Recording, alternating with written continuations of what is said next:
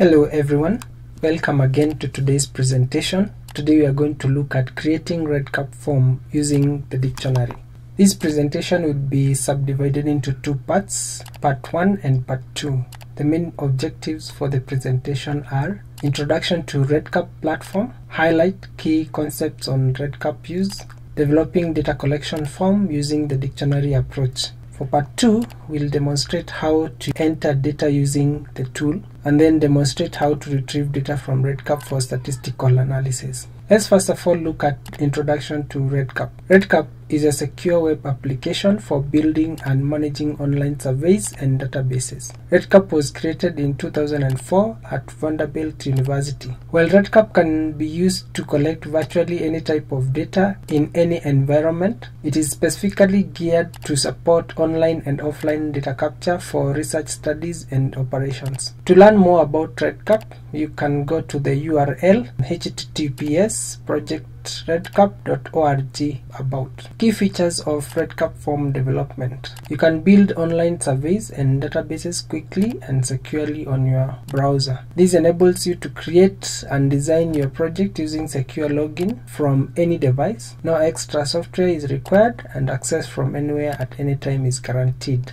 It is fast and flexible. You go to form project creation to starting data collection in less than 1 day. Customization and changes are possible at any time, even after data collection has already begun. Advanced instrument design features are available using REDCap, and these ones include auto validations, calculated fields, files uploading, branching, skip logic, and survey stop actions. We have diverse and flexible survey distribution options, and this includes the use of a list of email addresses or phone numbers for your survey respondents and automatically contact them with personalized messages and track who has responded, or create a simple link for anonymous surveys for mass emailing to posts on a website or print on a flyer. Data quality is guaranteed through the use of field validation, branching, skip logic, and missing data codes to improve and protect data quality during data entry. Open data queries to automatically identify and resolve discrepancies and other issues on real time.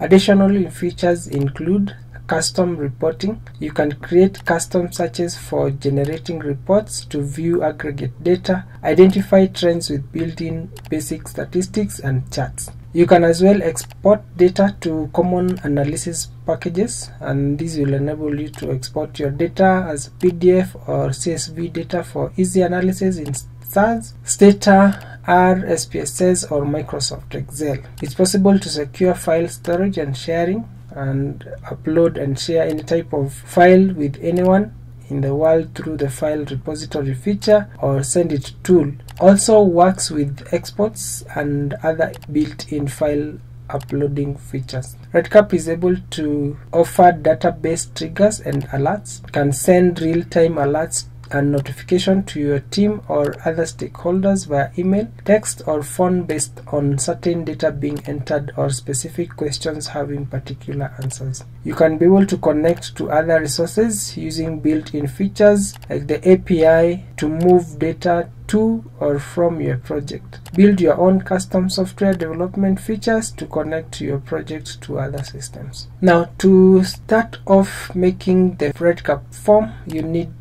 to first create a new project, and once you create a new project, you need to define its title, the purpose, and also provide the project notes. However, this is optional, but it is necessary information. So as mentioned earlier, REDCap offers a fast and flexible way to create forms and projects. As mentioned earlier, that you can be able to make this in a day and start data collection within the same time frame. Now, several key features I would wish to bring to your attention, and one of them is the designer phase. You can use this to create a form simply using the web designer. However, I'll take you through developing a REDCap form using the dictionary, and after that you can be able to download the codebook from the form that you have already developed. Again, I will take you through checking how many data that have been entered using the record status dashboard, as well as using the add edit records to enter or view existing data records. Again, it's important for you to note that there are other features that are available using REDCap, and these include the project dashboards, alerts and notifications, multi-language management. You can also have a scheduling calendar and also use the data exports and reports to view the statistics and basic histograms from REDCap. Again, you can also import data using a tool into REDCap. However, we'll not go into all these details. We will only focus on creating a form. So once you have created your project, then automatically a blank form will be created, and you can have several options to manage this form. One would be you can rename the form to a suitable name that fits your project. You can as well copy and replicate the form. If you have several forms that you have generated, then you can delete or download. Again, you can add additional forms for your project by creating a new instrument from scratch. Again, you can use import to add a new instrument from the official REDCap instrument library. So REDCap has a library where templates for various forms are stored, and this could be a good way to start with. Now notice that there are advanced instrument design features, and this includes the auto validation, calculated fields, file uploading, branching, skip logic and survey stop actions, and all these are inbuilt in the REDCap platform. Please note that you can develop these forms into two main ways. One of them is using the form designer or using the data dictionary template. The procedure of creating a form includes you need to download the template and fill in the variables for each section, and there are four main aspects of data options. This includes the radio option, which offers a single select responses, and also we have the checkboxes, which allows multiple select responses. REDCap allows you to provide in notes which do not require the respondent to provide any response, as well as it provides text options, which you can have a variety of variables that includes dates and free text entries. Once you have been able to create all your questions and you are satisfied that all the fields are properly documented, then the next thing would be to upload the dictionary into a CSV format into your project. And once you have been able to do that, then you can proceed on to fill in your responses. So let me take you through the form template dictionary as downloaded from REDCap. There are several features that will be captured on this dictionary, and all these features are labeled using the column names as well as the row names. So the columns headers will include the fields that will be expected to guide the REDCap platform on how to handle the items. So we have the first column labeled as the variable or field name. This will include the variable names for your form. So the variable names should not have any capital letters, and you should not start the variable names with a number. You can join two or more words to form a variable name. However, you need to connect this with an underscore. Then the next field is the form name, and this is what identifies the form that you're currently using. Like for instance, in our case here, we have form_1 being our first form that we are using. However, these form names can be varied depending on the number of forms that you anticipate to generate in your project. So you could have different names for different forms within the same project. Then the next variable head is the section header. So if you have your form categorized in different sections, then you can specify here the name of the section and the questions that fall under that section. All you need to do is put a name under the section header, and REDCap will know that that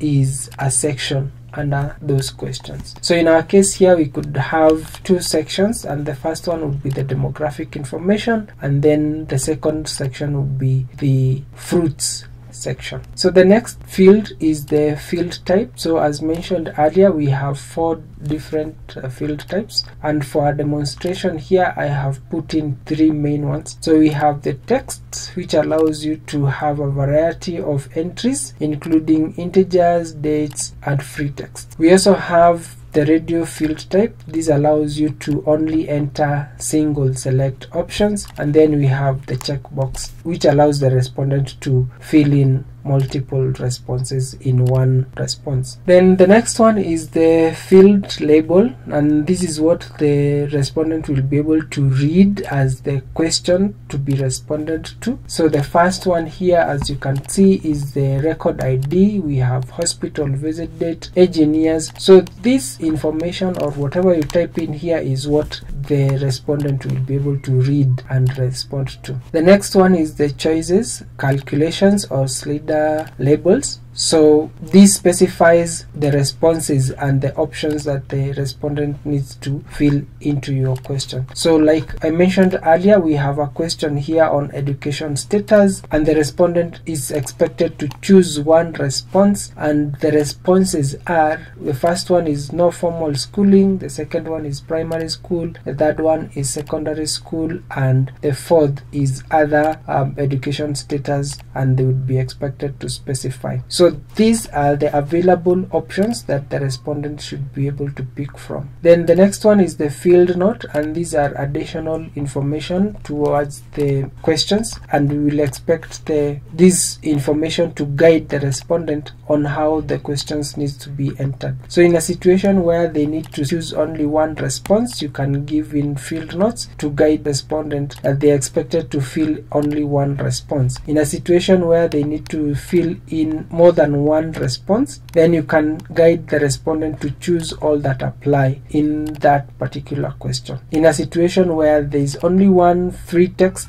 response that is expected from the respondent, then you can guide the respondent and tell them that for that particular question only one free text is expected, and in case they need to have additional information, then they can separate that with commas. The next column head is the text validation or show slider number. So in this case, you inform REDCap on how the response will be regarded. So for the question on the visit date, we instructed the respondent that we expect them to fill day followed by month and then followed by year. However, we need also to guide REDCap on how this information will be stored and how REDCap would expect this information to be filled. So we specify that we need a date function, and then the arrangement of the figures would be day, month and year. For a situation where we expect respondent to put in whole numbers for the age, for instance, then we can guide REDCap that the respondent will fill in a whole number, in this case an integer, and if the respondent fills in anything else, a number with a decimal or a text, then REDCap will not accept that response. So for questions that do not require any specifications for the text validations, then you can leave the fields free or blank. Next is the text validation option, and here we start with the minimum allowable values. So in a situation where we have age, this is our third row, so we expect the respondent to be 18 years and above, so the minimum value for age would be 18, and then the maximum value for age would be 150. Now the next column specifies the questions that would be regarded as identifiers, and REDCap would help us filter these ones during data extraction and submission to the analysis team. So if you want to hide names, then you can specify that names are identifiers in this column, and during data downloading, these fields can be omitted while submitting the de-identified data to statisticians or external faculties. Then the next option is the branching logic step, and this is where you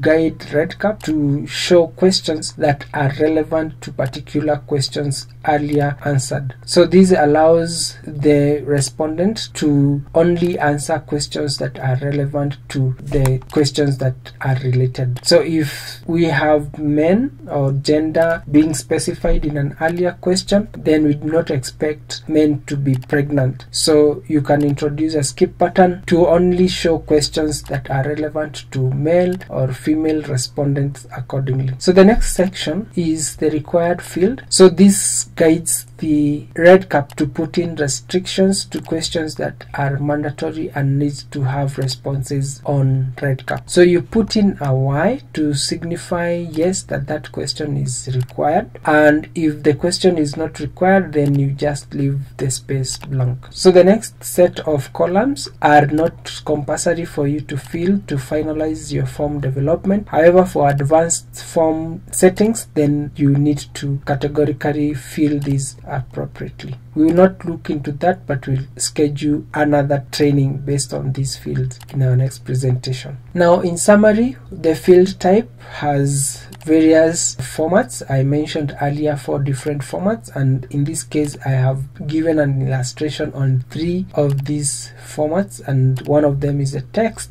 the radio button for single select responses, checkbox for multiple select responses. Let us look at one of the questions, that is the education status, that requires the respondent to fill in a single select option. So we will specify the field type as radio and then go ahead to provide the choices as no formal schooling, primary school, secondary school, and others specified. So we expect the respondent to choose one response, and as mentioned earlier, the branching logic for the following question, we will expect them to specify their education status by restricting the availability of this question only to a situation where question 3A, the answer is 4. Next is the question on fruits. We ask the respondent to list down all the types of fruits that are consumed, and we provided 3 responses, that is pineapple, watermelon, and oranges. However, we know that the respondent might be consuming other different types of fruits. So to allow this respondent have an option to include any additional fruits, then we can create an additional question which is other fruits that they consume, and this question will only be relevant if this respondent chooses other fruits, which is option number 4, and the response is 1. So this is the only time when this question will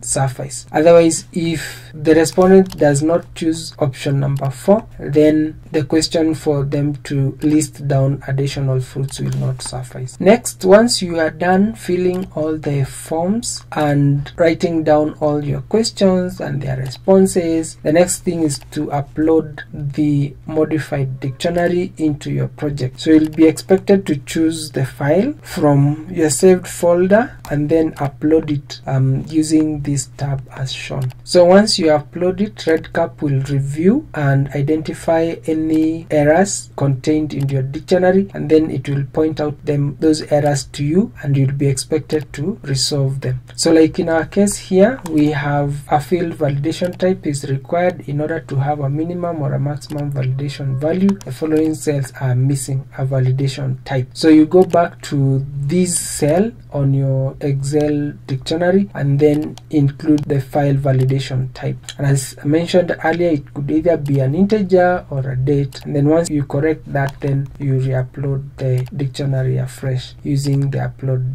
button. Then another error that has been flagged is the presence of a capital letter in the variable definition. So in such a case, REDCap can comfortably change that into all small letters, or you can go straight into that cell and change the capital letter into a small letter and then save your dictionary. So once the form has uploaded, REDCap checks for errors, and if found, they are spotted and a change is necessitated. Once you have corrected all the errors, then you need to upload the dictionary into REDCap or into your project, and then if there are no errors, then REDCap will give you feedback and you'll be informed that your document was uploaded successfully and awaits for your confirmation. So once the form has been uploaded successfully, click on the commit to effect the changes that you have made on your dictionary. So once you have committed the changes, you will receive the confirmation that the form has been successfully submitted and is ready for data collection. So to enter data,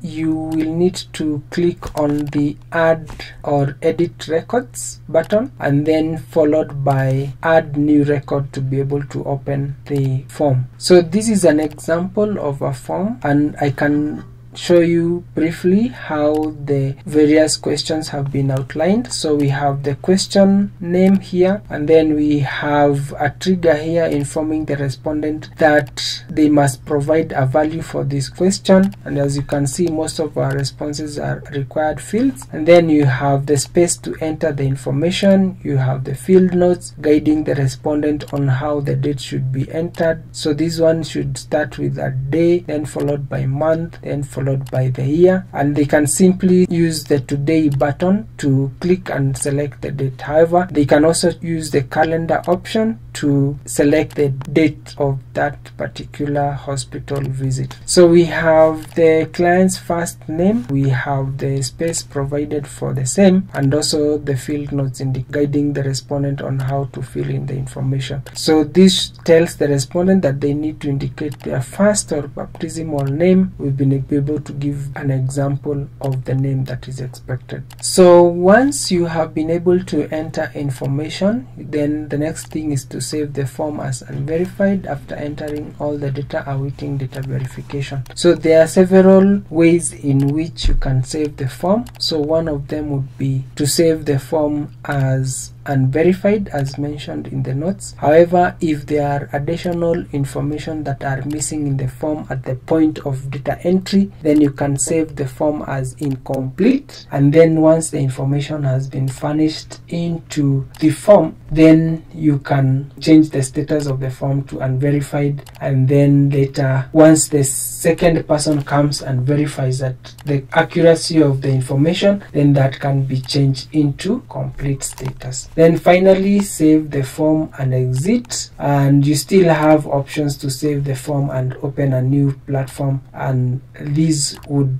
ensure that you have good use of your time. Now in our next presentation, we'll demonstrate how to enter data using the real REDCap form, or again we can demonstrate how to retrieve data for analysis, demonstrate how to push the project into production, and so on. So for demonstration purposes, let's open our REDCap platform. So the first thing that you'll be expected to do is list down your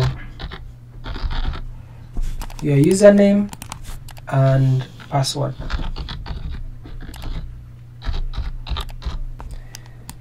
Then once you log, you'll be able to see all your projects. But as mentioned earlier, for you to start off working on REDCap, you need to create a new project.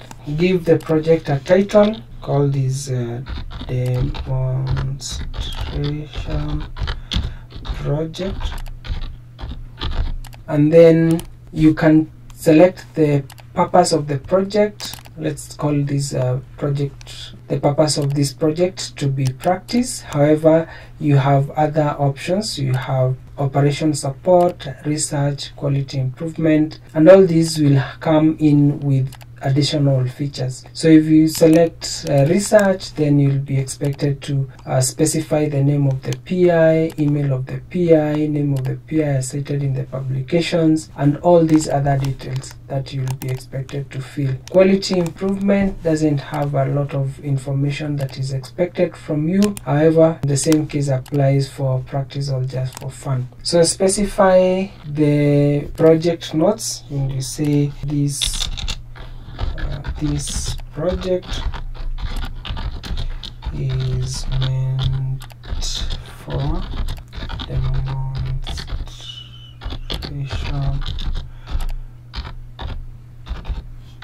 demonstration purpose, and then create the project.